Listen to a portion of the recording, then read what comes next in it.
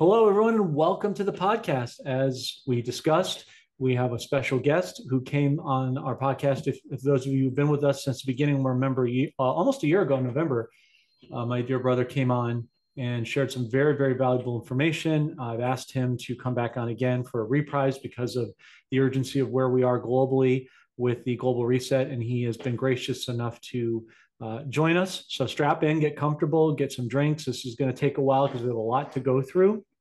But we have our returning friend and brother B, who, as you may recall, works for one of the largest and most widely known financial institutions throughout the world. And he's sticking his neck out literally to do this for us. So we're going to be providing for you a broad scope of information, primarily focusing on where we're going as he believes in his forecasting over the next 5 years. And yes, short term with the currencies and cryptos, we have some information to share that I'm going to share with you during the podcast. I think you're going to like in a lot of ways. And I shared it. It actually came from one of our team members. I shared it with some other team members, and they absolutely loved it. We believe you will as well. So we're going to go through some things now. Full disclosure, as I told you folks on last week's weekly wrap up, and I want my friend to hear this, that full disclosure of humility, we give credit where it is due. And when we are wrong, we're not too proud to admit that. As we know, the Bible says pride goes before a fall. So he was right. I was wrong. Now, I didn't want him to be right. He knows that from an emotional standpoint. None of us wanted to wait this long. Everyone here wanted this to happen a year, 2 years, 5 years, 10 years. That's understandable, and that's a given. But throughout our lives, you all know in your own personal walks, there are experiences and knowledge and things that are required over time that we have to realize. And as we look back in retrospect, we realize if it happened at that time, something else would have gone wrong. We would have had a pitfall. We wouldn't have had vital information that we needed that we now know at that point to cross that bridge. And we're better off that it happened the way it is. Now, I'm not saying that it's easy to wait. I'm not saying it's fun. That's all a given. But we're here now. Let's celebrate that we're here. We made it, and we're going to cross this finish line, as we always say, together. And B is helping as part of the instrumental team to help us get over the finish line. Now, the good news is what he's going to share will show you that we are now in that season of the bust right now, coming into what we call the fourth quarter, October through December, but also it's the new fiscal calendar year financially starting, I believe it's September 30th, October 1st. The calendar is very different this year. A lot of things with holidays and daylight savings time and all that, because we're going through a time transition. So don't be scared. Don't react to what you're going to hear. If you think it's negative, we are going to clarify each and every seminal point that he's going to bring up. Okay. So I'm going to put up a slide to accompany B here, and also welcome him to the podcast. B, thank you for being here. How are you doing today? I'm doing great, John. Thank you. Oh, you're welcome, brother. Thanks for everything you've done all these years. So before we get started with our talk track, I've put up the slide, which I think you and the audience can see here. I'll see if I can expand it a little bit. See if I can bump it up a little so that it's a little bit clearer there. So if you would do me a favor, just kindly talk about a little articulation on each of the points that you're going to bring up, and then we can get started if that's okay with you. Oh, you bet. Thanks for having me here. It's a pleasure. And anyway, though, I guess the first thing I wanted to mention is, or ask you is, does this slide look familiar? Indeed, it does. It was from last year. That's exactly right. This is the same slide that I had in our last interview. And I was going to change it up, but I didn't really need to. Nothing has really changed. My forecast is exactly the same. We are just a little further down the road on how it's all playing. Sure. Everything. Sorry to interrupt, B. Can you, Oh, that's okay. you're muted, you're kind of muffled a little bit on the sound. I know people knows. Can you turn up the mic or speak a little closer to it, please, just so we can hear you? Sure. Thanks. Um, is that better? Yeah. Can you start again with what you were saying, please? Do you want me to start right at the beginning? Uh, you can just start from the slide, like the fact that it looks exactly the same as last year. That's fine. Okay. So I was going to change it up. but I really don't need to. Nothing really changed. My forecast is exactly the same. We are just a little further down the road on how it's going to play out. Everything we discussed before is still the same. Hopefully, we can go into more detail about it. Sure. Well, maybe B, you could start by kind of giving us an overview of where we are currently and refresh everyone about what the melt up and the bust and the eventual collapse apps actually mean from a terminology or technical standpoint. Sure, I'd love to do that. But before I do, I need to give my standard disclaimer. Nothing I'm about to say is investing advice and nothing to do with the company that I work for and currently employed. What you're about to hear is my personal view based on my own personal research or the people that I believe in and follow. And with that out of the way, let's recap what's going on when you last interviewed me. If you remember, the market sentiment was very negative. While I was talking about the market melt up, all the experts were predicting a crash. Since November, the S&P has rallied from about 4140 to an all-time high of 5700, and I think it's even a little bit higher today. The Dow was 5. Sorry, you're breaking up, B. Can you say that again? The Dow was 32,500, and now is sitting around 42,400. So it's almost a 10,000 point increase. The NASDAQ is sitting at 14,200 and was sitting at 14,200 and recently went over 20,000. Gold was around $1,785 at that time, and now it's over 2,600, and looks like it's well on its way to 27. Silver was at around 22.75, and now it's over $32. Right, right. And so B, was this the blow off top that you were discussing back when we last spoke? Has the melt up happened since then?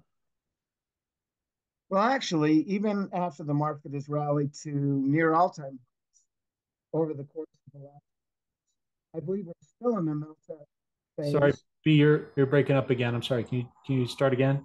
Sure. Thanks.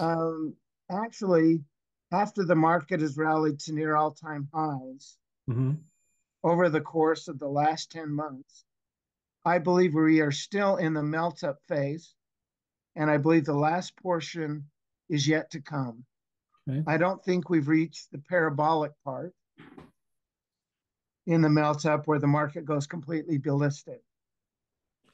Yeah, we've had quite a run, specifically with the S&P hitting all-time highs.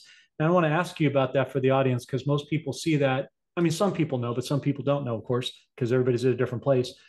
Why is that number so significant for you, and how high do you think it can actually go?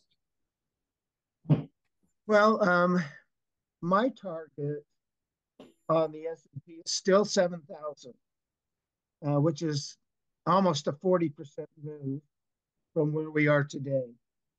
And what's even more crazy is that at 7,000, I mean, that could be very well be on the low side when it's all said and done. Okay, and why is the S&P so significant in your eyes to be paying attention to that?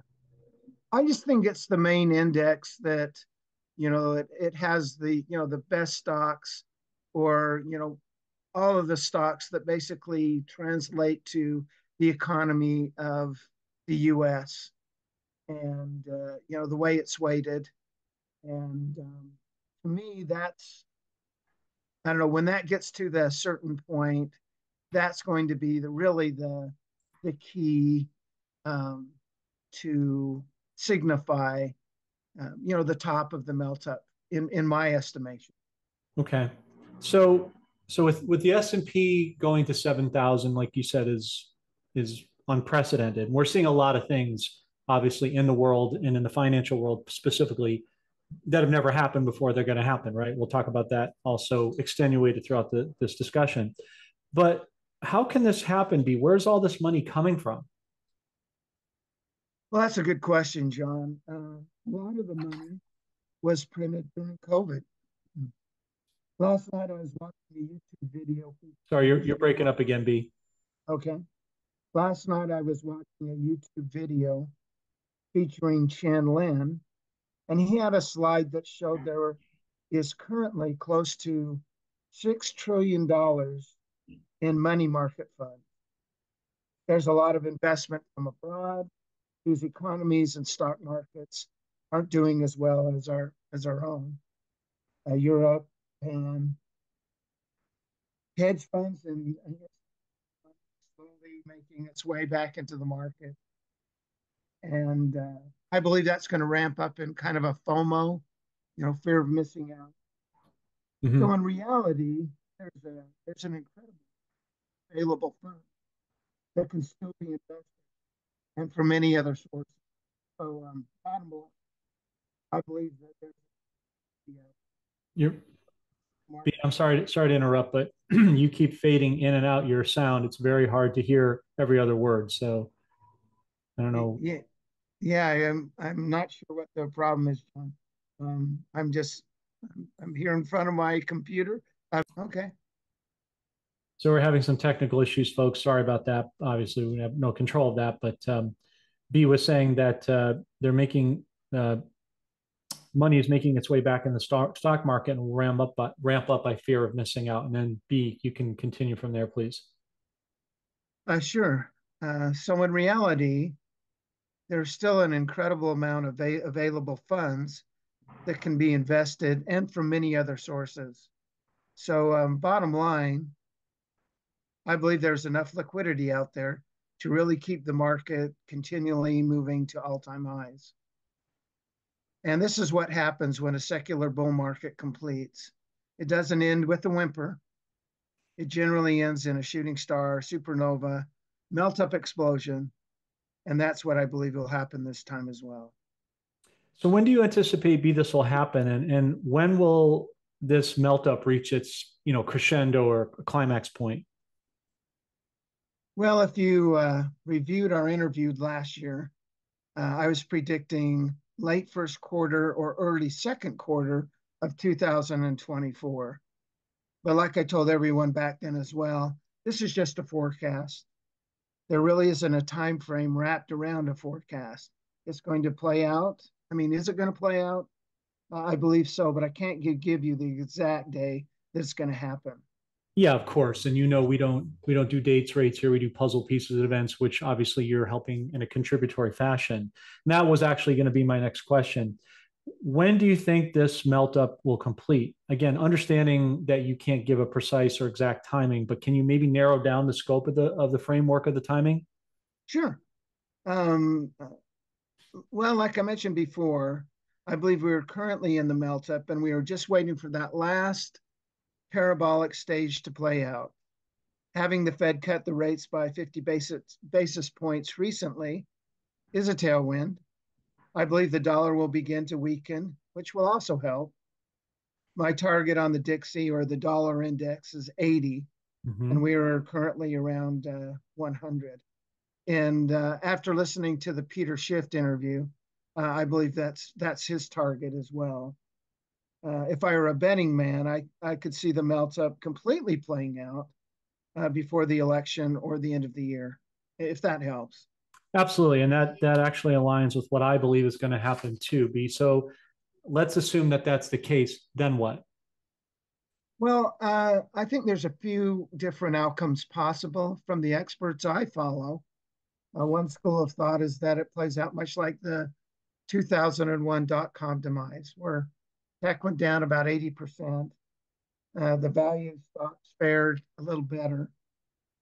This scenario makes sense, I think, because of the numbers and the way that the market is positioned with tech and AI related stocks reaching nosebleed level PE ratios.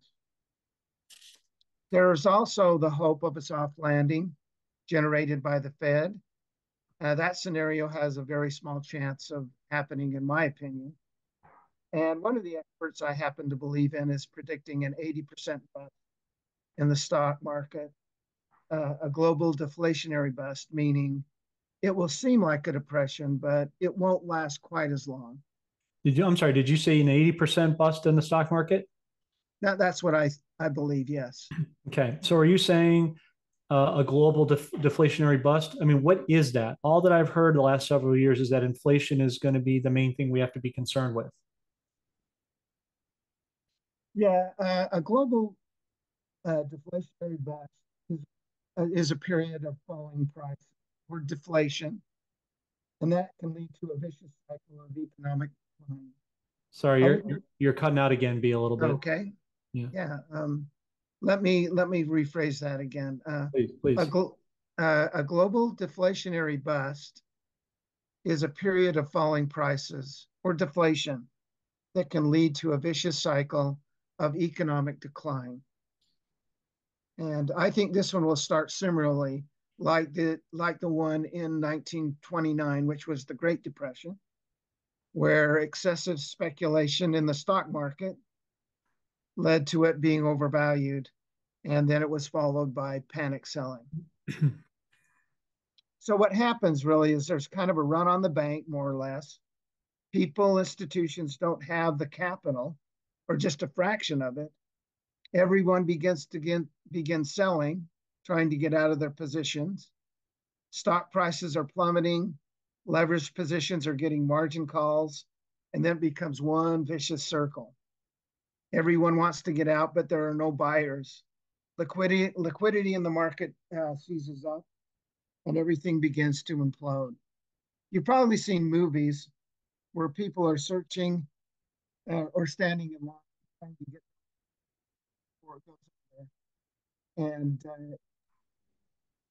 Sorry, back in you the broke up again, B. You're talking about okay, the movies again. What was that? yeah, you've probably seen movies where people are standing in line and they're trying to get their money from the bank before it goes under.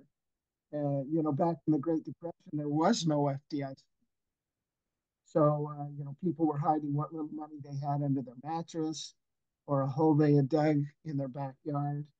Banks were closing, people were jumping out of windows. Hmm. It's kind of a slow train wreck. And a normal depression could last many years because even though it started with the stock market, it's really more of a symptom of the global economy as a whole. Falling prices, lower production, which then leads to lower wages and demand, which in turn leads to further price increases. Wages and prices fall.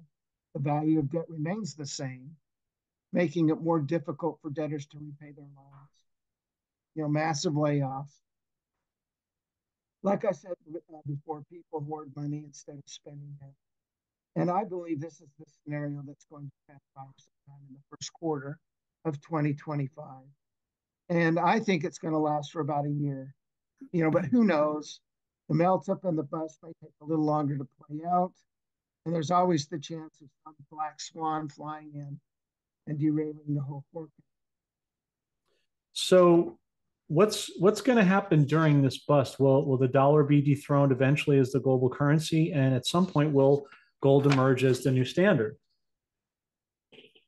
Well, speaking of gold, I didn't mention it before, but during the melt up, my forecast is 3,000 plus. I'm thinking it might get all the way up to 3,400. Mm-hmm. Silver, 75. And despite what the BRICS are doing, my forecast during the bust is that almost all asset classes will go down in value. And that's even including gold and silver. Precious metals could get close to the price they are right now, even after the big run up. Oil down to $30 a barrel. Real estate, I'm sorry, you're breaking up again. What was that about oil? oil down to $30 a barrel. Okay. And real estate could drop 30%. And I know your prediction on real estate is around 80%, maybe even higher. Mm-hmm. Didn't you say that it was in the 90s that you're predicting? I believe 80 to 90%. When we talked to Lynette Zhang a couple months or 6 weeks ago, we'll have her on in October again to clarify. She was saying she believes it could be up to 95% with cash on hand, because those of us who are obviously in this global reset, set of godly currencies and bonds and cryptos and metals and all the other mechanisms, will have the kingdom money to be able to buy up things like real estate at cheap prices. Like you said, only people who have the money will be able to do that, which puts us in a very, as you know, advantageous position. But yeah, up to 95% was her prediction. Wow. Yeah, that's pretty dire. And anyway, to continue on, unlike the 1929 depression, I believe this one will be a little bit different. The central banks across the globe will have to print massive amounts of currency to pump liquidity back into the system. Now, remember back in 1929, we were still on the gold standard, Mm-hmm. and we were not able to turn on the printing press like we can today. But I believe the Fed will have to print about 30 trillion, you can believe it, or more to save the system. And that's just in the U.S. Other central banks around the world will be doing the same thing. And despite what you think, I believe the world will be flocking to the safety of the dollar and treasuries, and those could be the only assets that do well during this bust. And so you're thinking the bust will start in the first quarter of 2025. So what should people do in the meantime to protect themselves? Well, as you know, I can't offer any trading advice, but like I said, I think treasuries and the dollar are going to hold up pretty well. So maybe this, and here's another idea. Mm-hmm. Maybe the simplest way not to get run over by this oncoming train would be being cash and just step aside. Maybe the best advice is not to be invested in anything during this. I mean, it's probably going to be hard to stomach. Sorry, you're breaking up again, B. Okay. Okay. So it's probably going to be hard to stomach, but while the bust is transpiring, but I think after the precious metals get whacked, like everything else, gold and silver will probably be some of the first assets, excuse me, Mm-hmm. to come back. So you may want to consider owning these, even with the knowledge they won't be completely immune during the bust, or at least initially. Okay. Now, I know you probably want me to provide some information on crypto and currencies during this time frame, but that's really not my expertise. So I'm going to leave it to you to provide some insight to your listeners on that front. Sure, no problem. And thank you for that, and for that information thus far. Yeah, we're really excited on our side, as you know, be about the BRICS Nations Conference, as well as this the UN General Assembly meetings. Normally, as it's a cabal setup, we could care less. But this year, actually, I would say last year, around the time you and I did our podcast, dovetailing into almost a year later, we started to get very interested last year about once Prime Minister Sudani, for example, in Iraq, was speaking at the UN General Assembly conference, because we were thinking he was going to hint last year at coming back onto the international stage for the dinar. It turns out that a couple of days ago, and we're going to get that video when it becomes available, and we'll share it on our Telegram. I mean, probably our YouTube as well, and all the channels for that matter, so people can see a wide net of him saying that Iraq is open for business internationally, which is basically his way of saying they're coming back on the international stage, that they're doing the reforms, they're removing the currency auctions, because the US banks are, as you may know, are all involved in daily currency auctions, which is nothing more than money laundering. So that's a program rate and not the true rate, which is in the private sector, the Ministry of Planning, which most of our audience knows. We're excited about seeing the gold and silver prices going up, as we believe strongly that's the backbone of the new financial system.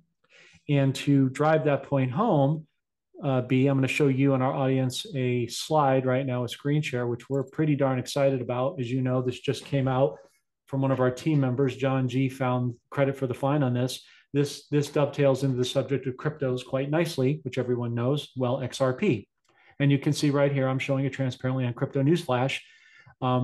We are meeting with Lynette as you know, next month. And one of her holdups has been is that she has not been able to find any tangible evidence that XRP was a provable tokenized asset commodity to be used as a form of payment. She couldn't prove it out, in other words. We were searching.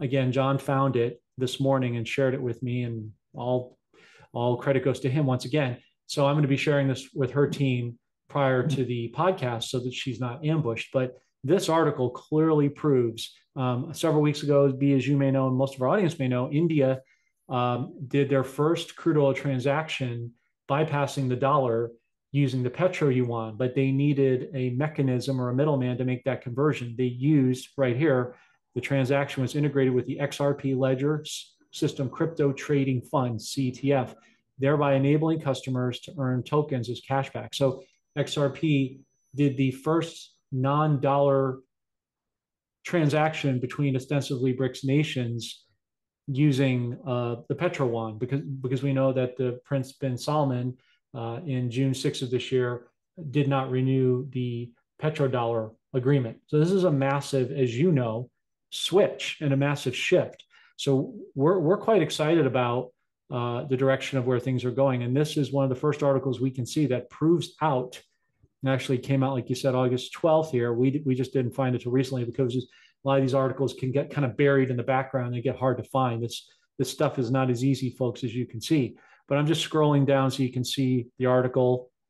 So it's our strong contention, B, with this article in mind and for the audience, that what we see happening, to your point, is we believe, and I got this sort of download in my mind the other day, as I told you offline from the recent interview we had with Peter Schiff.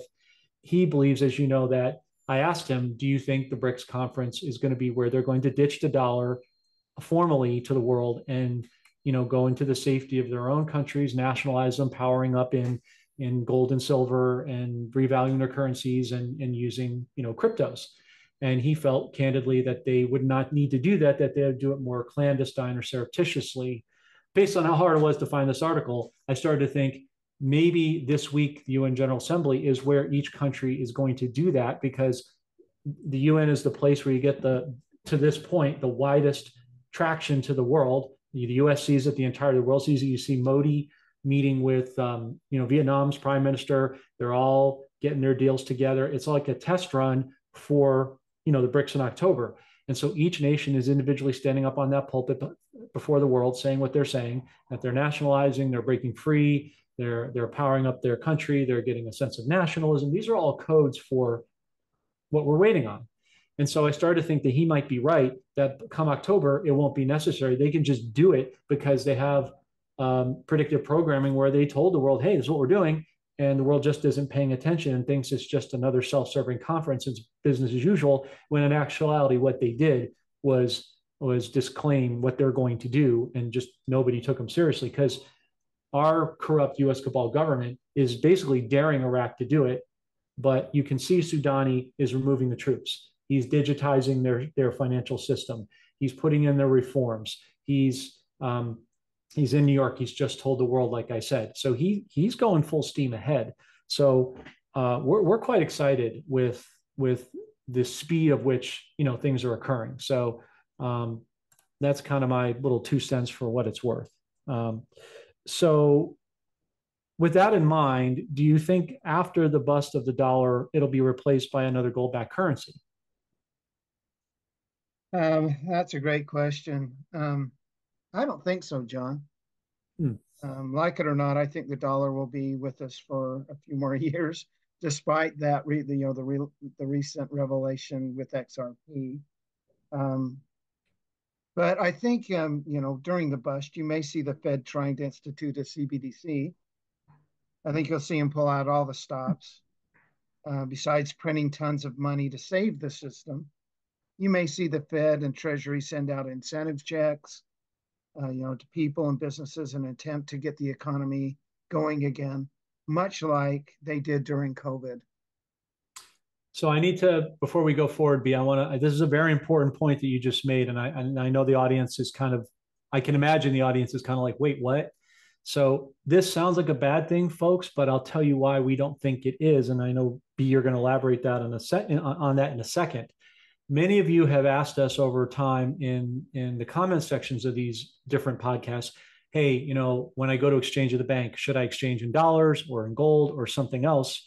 From what I'm gathering, B, it sounds like you're thinking that even though the dollar index is going to weaken, which it has to, which you've established, Peter Schiff's even established it. He even said next year it's going to go down to 50 or 40, which, as you know, is a dramatic drop. We don't even need the dollar index, I think you would agree, to go that low to see a reset. We can do it on 80 alone, right? And so it's good in the standpoint, folks, that the dollar index will go down, come off the dance floor for these other currencies to come up. But what that means is, if I'm understanding you, Brooke, that be that the currency, when people go to exchange their currencies or cryptos, whatever, they can actually do it in physical dollars and then move it into hard assets or other currencies or whatever they want to do. They'll still have some element of purchasing power in the meantime. Does that sound about right? Yeah, that sounds right, John. Yeah, I believe that the dollar will be viable for I'm thinking the next 5 to 8 years. Hmm. It's been around for a long time, and I think it's going to still still still be around for a while. So So with that in mind, if they do try to do basically what I'm hearing you say, stimulus, um, that sort of thing, to give the economy the illusion of pulling it back up again, and of course lowering rates gives that illusion, but what it really does is it just weakens the dollar further. So you kind of have like these inverse moves happening. If they do try to issue a CBDC, do you see it working? Because I know that Canada just said a week ago they're not going to issue CBDC. So what's your take on that? Um, well, Sorry, there. I really don't. I don't see the CBDC working. They've tried it in other countries like China, and it didn't work there. I mean, it may work for a brief period.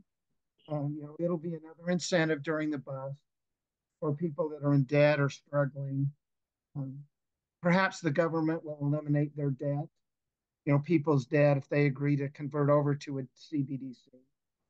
And, this would be the optimum time for the government who wants to control every aspect of our lives to introduce a CBDC and get people on it while they're scared or they're on the verge of bankruptcy, and try to get them to the bank. But like I said before, I think it's only going to work for a brief time if it is instituted. Um, Even with the CBDC, it doesn't change the fact that we're, $35 trillion in debt, as a country. Mhm. And by the time the bust is over, I mean, we could be in debt double that amount. So, and out on the horizon there, we've still got the 250 trillion in derivatives that are waiting to implode. So, the debt isn't going to go away with the CBDCs. It's just really transformed. I'm sorry, the debt isn't going to go away. And what? I lost you there. Yeah, the debt's not going to go away. With the CBDC, it's merely transformed to a digital ledger that the Fed will now control. And once we get to the end of the decade, my prediction is that we're going to have high inflation. Um, You still there? yeah, I'm still here. Yeah, I lost you. What did you say at the debt? We're going to have what now? Once we get to the end of the decade, my prediction is that we're going to have high inflation. Hmm. And the inflation that we had, that 9%, you think that's bad that we had last year. Wait till it's 25%. Right. And at that point, we're not going to be able to, pay down the debt or print our way out of it. And so, um, at that point, our 50-year Ponzi scheme eventually ends and implodes. So again, even if they do institute a CBDC, it's really not going to change, how much debt that we have. And so again, I just don't see it working out in the end.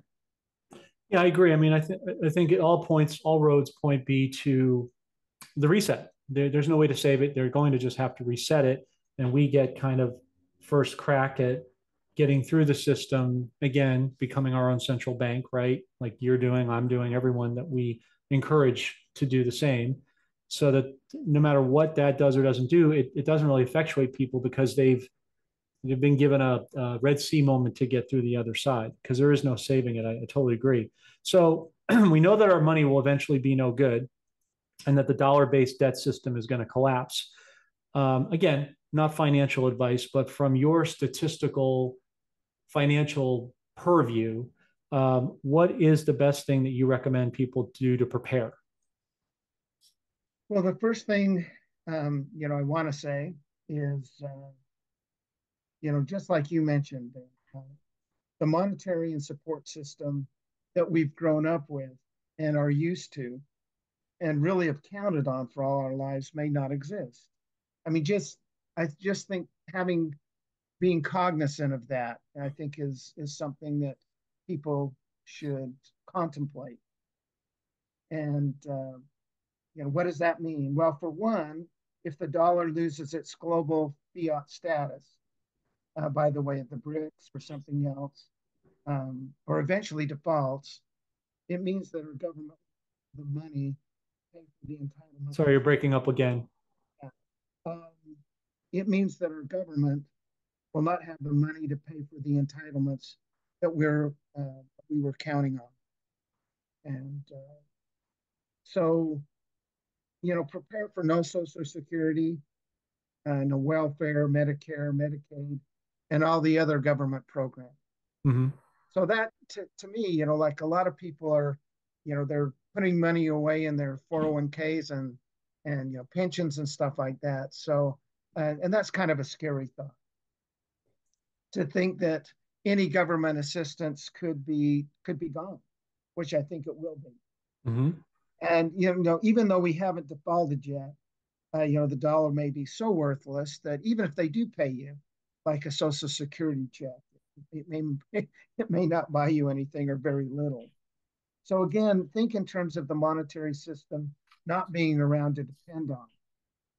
Now, the nice thing is we do have a little time. We have a few years to get our The fiscal house. nice thing is what? I'm sorry, you said again. The nice thing is that we do have a little time. We have a few years to get our fiscal house in order. Those with little or no debt will be in a better position to weather the storm. Since Richard Nixon eliminated the gold standard in August of 1971, the past 43 years, the paper market flourished because of declining interest rates. This includes the dollar, bonds, stocks, treasuries.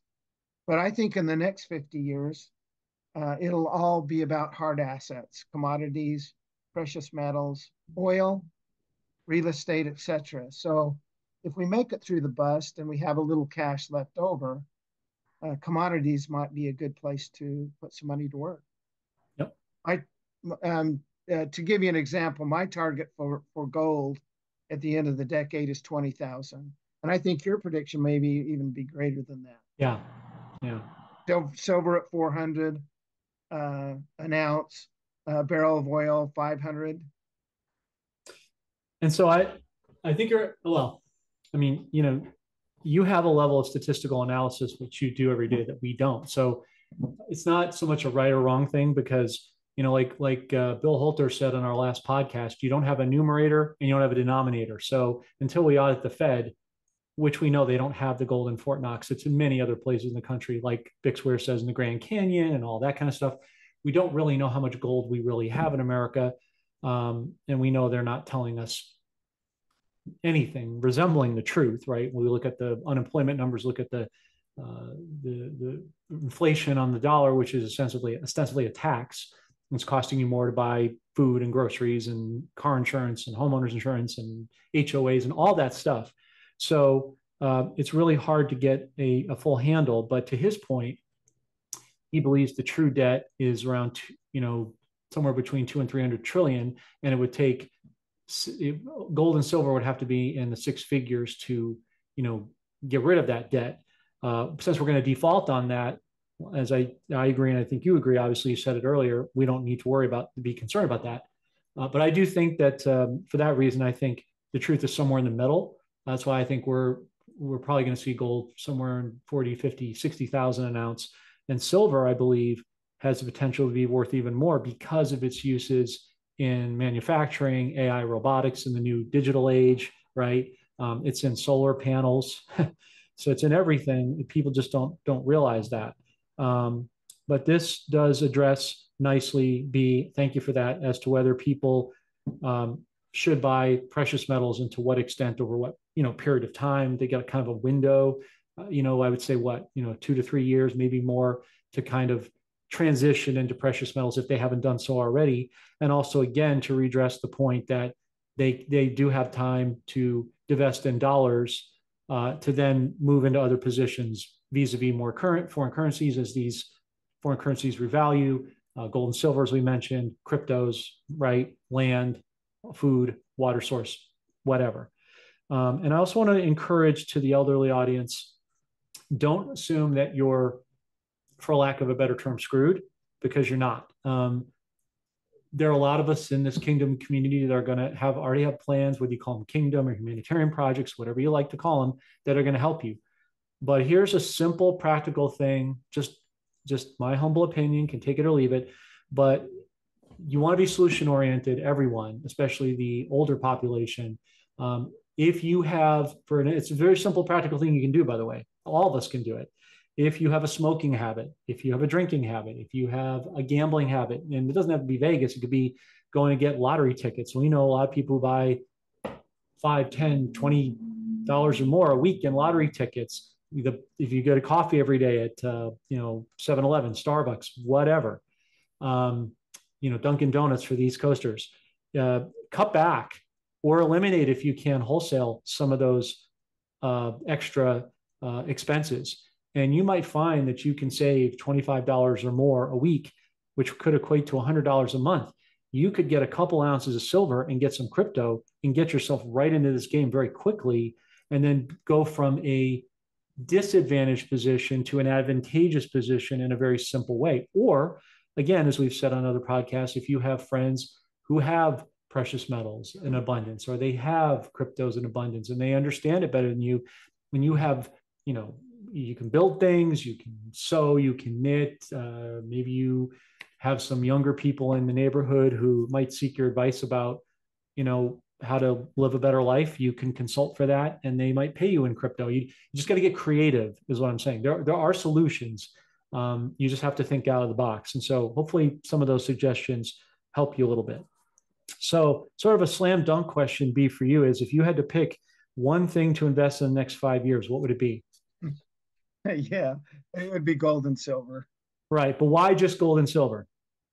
Well, in January of 2023, the central bank, for all central banks in the world, came out with Basel III, and it put gold as a tier one legal asset in the global banking system. And so now there's three legal assets. One. Sorry, you broke up again. Yeah, there's three legal assets, tier one: cash, sovereign bonds, and now gold. So I think gold is where place to be. And I fear that gold will be the only tier one asset of these three left after the global default, because everything else is, basically paper. Mm-hmm. And central banks know this, and that's why they've been buying record amounts of gold since this was announced. And everyone knows the dollar's on the decline. The U.S. government has debased it and weaponized it. Countries around the world are trying to get rid of it. And silver, there's many reasons to buy silver. I think you mentioned a lot of those. We've discussed it, offline. We both feel silver is a lot more scarce than what is known to the public. Like you mentioned, there's industrial uses and solar panels. The military uses a lot of silver. Electronics, batteries, make it a very important metal going forward. And it's also a monetary metal. And I feel it's important that your listeners know that they should own the physical metal. I don't think they should, own it is in a gold or silver ETF or exchange traded fund. Right. And I'd also recommend paying in cash so that the government or anyone else that doesn't know you have it and can track it. There are some coin dealers that just, they'll only accept cash. And again, you probably don't want to store it in a safety deposit box at the bank or vault it, put it in a vault somewhere. It needs to be in a place that you can readily access it. And that's just my opinion. I agree. Obviously, I've been saying that to our audience for years. If you don't touch it, you don't own it. Have it in a personal safe or someplace where only you know where it is. Um, have a mixture of, junk silver and, gold, well, gold and silver coins, bars. And the way my brain works is I think of the junk silver as your everyday purchases. Your coins are barterability, right? Eventually food and clothes, and at some point I would think cars and even homes, especially with gold, because the price is going to come down, as we mentioned, significantly here shortly, just like it did, as you'll recall, in the 2008 uh, bailout. In the first quarter of 2009, we saw houses go down dramatically. And I think we're going to see it on an even larger scale this time around, as I'm sure you would agree. So, having physical ownership of that. So the coins are barterability, and then the bars, meaning anything I think over 10 ounces, 50 ounces, 100, whatever, that's your wealth preservation. That's at least how my brain sort of categorically organizes and structures it. So, do you have any other recommendations, not to be redundant, but just to be thorough, for our listeners as to what they should be doing now and in the years to come in order to prepare for the changes and tribulations that are ahead of us? Yeah. Again, my forecast is, Sorry, you're breaking up. yeah. Just to let everybody know, my forecast isn't to scare anyone.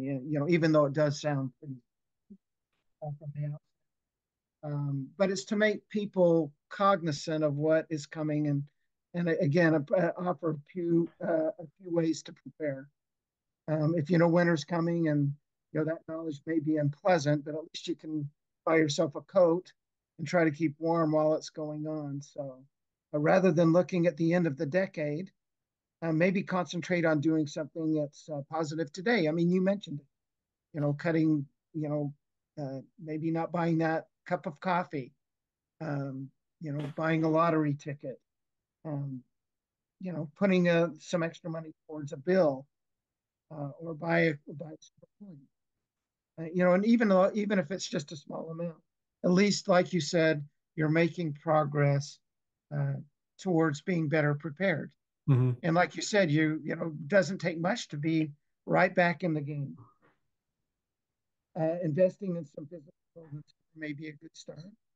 Um, Sorry, according to gold, you were fading out again. yeah, I'm not sure what's wrong with the sound. Investing in some physical gold and silver may be a good start.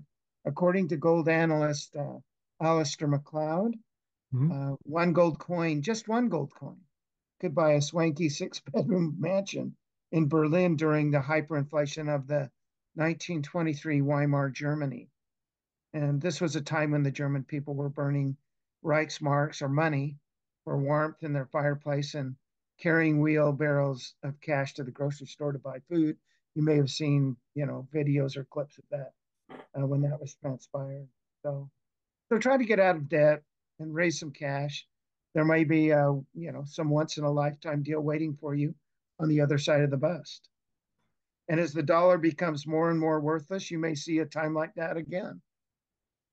I think having a vocational skill will be important in the upcoming years, like being an electrician, plumber, farmer, carpenter, machinist, things that people need, and AI and robotics will not be able to do.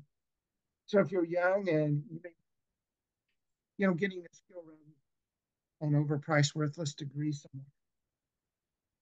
I know you've talked about getting heirloom seeds. Make a garden, grow some of your own food.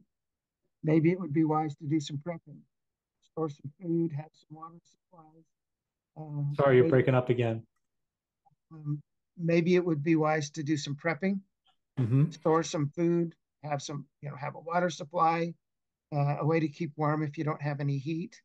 and electrical, and the electrical grid goes down.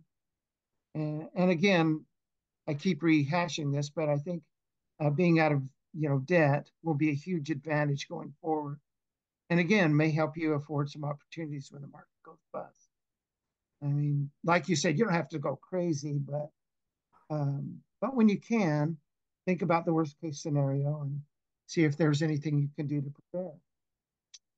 And that's about it, John. It's pretty much what I said last time we talked, but I think it's really important that we review it again. And so thanks for letting me share my forecast with you and your listeners. No, thank you. Thank you for sharing and the time. I'm sorry we've had some obviously technical difficulties we can't control, but we're just trying to get the most amount of people to hear this and hear it with clarity. The one thing I would say to everything you shared, I think this is important to drive home to the audience. Two things. Firstly, B's forecast, as he said himself, is not etched in stone. But what I really want to impress upon you, and I'm sure he would agree, is that these are mutually exclusive events. He just told you earlier that countries are getting away from the dollar. We know the BRICS is the most prominent example, with over 160 nations and growing, over 80, as I always say, over 80% of the world's population duly represented. So they're going to get rid of the dollar, plain and simple. You're in the right place with the currencies, the cryptos, the metals, all these other things. These two scenarios of the reset, and yes, that includes NASARA and debt forgiveness. You already heard President Trump talking about it, and no taxes on tips, no tax on overtime. He's even told you he's flirting with getting rid of property and income tax, because as I've proven to you folks in my own life, it's already happened. The Treasury, the Fed is now baked under the Treasury, and now the seal says Treasury, and Fed is no longer there. I've shown you the proof of that time and again, for those of you who've been on our podcast consistently. So understand what he's sharing with you does not denote the reset. They are mutually exclusive items. So do not need to get fear-based or concerned at, oh no, we're in trouble. No, you're in the right place. He's giving you what he sees, the 30 to 50,000 foot view. And I'm going back to the slide for visual posterity, of course, as you can tell, what he sees in the next 5 years. And I've told you folks that what we see happening as a team is it's very much of a biblical Joseph moment, where we're going to have this period of wealth, the season of the harvest, of the plenty, for the next 5 years. And then we will have a season of attrition or a barrenness and lack. And that's what he's alluding to. So he's just basically showing you the patterns that we're being given time to get out of the old system, get in the right one, and protect ourselves and thrive as the 1% of the population did in the 1929 depression, right? And then two, I know somebody can say, what about NASARA? Yeah, that's still happening. That's not his core concentration. That's more of what we do on this side, right? He's looking at the analytical market side, and he's a contrarian, by the way, because if he weren't, he wouldn't be on this podcast. He would be going with the herd, who doesn't see any of this happening. These are the same folks he works with day in and day out, who look at the market. It would be like two people looking at a painting in a museum, and one person says, I see this, and the other person says, oh, I see this, right? It's the same painting, but two totally different perspectives, as an analogy. He's on our side, that because he owns a lot of the same stuff we do. So he's on our side. He's just telling you, hey, here's the worst case scenario. Here's where it's most likely headed. Stay the course of where you are, and keep taking advantage of the harvest before this time comes. So don't walk away from this thinking, oh no, we're going to have the dollar. We're not going to get our reset. They're two mutually exclusive things. So again, to recap, he's talked about the U.S. stock market blow off, or the melt up, the global deflationary bust, stock market losing 80-90%, massive global central banks cutting interest rates, trying to print, which is just killing the old system, which is what we're getting out of, a short market rally followed by high inflation. What we know is they drop the interest rates, folks, that's going to weaken the dollar and pump up the market. Just because they pump up the market doesn't make the economy good. It's a lot like a bodybuilder on steroids. It looks good on the outside, but they're dying on the inside, their organs. Same thing. Bear market in stocks, the ensuing commodity super cycle. We've already talked about that: gold, silver, oil, etc. Um, and I think you would agree, B, it's probably not a bad idea, folks, to be looking into certain oil stocks. I can't say all those right now, but those of you in the Christian community have a pretty good idea what we're referring to. There are some alternative cheap penny oil stocks you can get into that are going to explode and become the next Mobil and Chevron. You can get at the ground floor on that. He's giving you things to ponder and different preparation ideas and solutions. Does that sound, B, like I pretty much accurately covered what you were discussing overall? Yeah, it does. Yeah, I'm looking at it from the debt-based currency Keynesian model is Right. what we're the thing that we're in. You're talking about the system that's going to come in and replace it. And so, yeah, Talking about the what? I'm sorry. You're talking about the system that's going to come in and replace it. Correct. And so there's that delineation of what we currently have and how it's going to play out. And then, your system with XRP, currencies reset, Nasara, Nasara Jasara will be what replaces that. But if you're in the current system, this is how I think it's going to play out, as far as just, again, from looking at it from just the status quo. And so, again, it's something that, is probably going to come to fruition, but your listeners shouldn't be afraid about, because we do have some time, and the new system should replace the old, Mhm. and anybody that's done preparation with the things that you've recommended should, hopefully do very well. Yeah, and it's a very important point you just made, B, for everybody that this is a before and after scenario. He's talking about the before, what we're in now. And obviously, I always talk about what we're going into, where we're headed. He's showing you ways to capitalize in the Red Sea moment, to get a clearer path, to walk through it with more confidence. Knowing the roadmap ahead at a higher level helps you to make those preparations, because it isn't just about going and exchanging the currency and that's it. No, for some of you, it might be that you might be satisfied with just exchanging your dinar, exchanging your dong, and you're good. And that's fine. If that's the roadway you're on and that's all you need, okay. Some of us, though, are willing and wanting to go down the rabbit hole and maximize every possible round of wealth transfer that we can. So everybody here is at a different place, regardless of whether you're just doing it at a micro level or a macro level in terms of your wealth. That's why I always say, think about, folks, what's your wealth tolerance? What can you handle? Some people, $1 million is a lot of money. Some 10 million, some 100 million, some a billion, and on and on. It just depends on. In the Christian world, we talk about it as the fold. Some are contending for the fivefold. Some of us are contending for the hundredfold, and that's okay. But regardless of wherever lane you're in, if you know where the end from the beginning is, it's going to help you, give you peace and confidence and calm, and position yourself whichever direction you're in. You now know how to navigate. He's giving you the worst case scenario, and I'm giving you the best case scenario. And you can kind of veer in the middle in that transition, so that you can take advantage of it. And I really pray that the older faction of this audience that is in debt or is concerned that they don't have any of this stuff, don't be concerned. People will help you.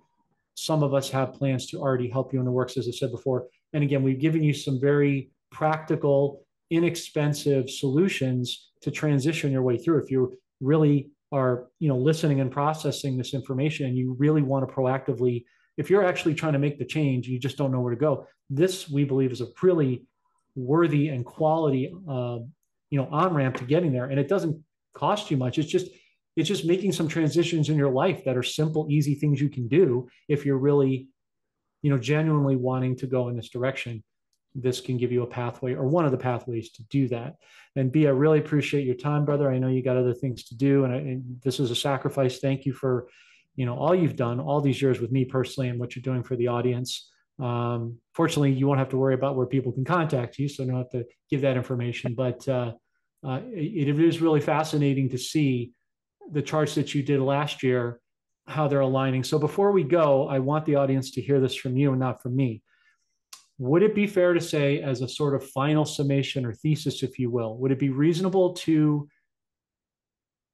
conclude that now that we're days away from the fourth quarter or the first quarter of the fiscal year, depending on how you want to look at it, would it be reasonable to conclude, based on historical replication, based on what the charts are seeing, and based on what your instincts are on those said items, that most people could reasonably expect by early fourth quarter to see breakthrough and continue at that into the first quarter of next year? I do. I absolutely do. I think this melt up is close to hitting its parabolic phase. And I think that could play out. It could be done before the election. So we may be, rolling over and going into the bust by the end of the year, early first quarter. So yeah, I think your timetable is dead on. Thank you. Last point to reprise what you said about the S&P 500. It's been your contention that if it hits 7,000 or higher, we should definitely see a bust. And I think you told me offline, if I remember correctly, excuse me, that you thought that there's a pretty plausible chance that that could happen before the end of October. Is that right? Yeah, I think it'll, could very well happen. October, the end of October is pretty aggressive, but it could happen. I'm thinking it'll be closer to the end of the year, but when we get going into this parabolic stage, I think it'll be kind of breathtaking. You'll see advances like you've never seen before. So it could play out very, fast, or it could linger till the end of the year. That's my personal opinion. But we're definitely closing in on it. That's for sure. Okay. Well, that's all we can ask. B, thanks for being on the podcast. As always, brother, we appreciate you, and have a blessed rest of your day. Thanks again. You too. Thanks, Jon. Bye.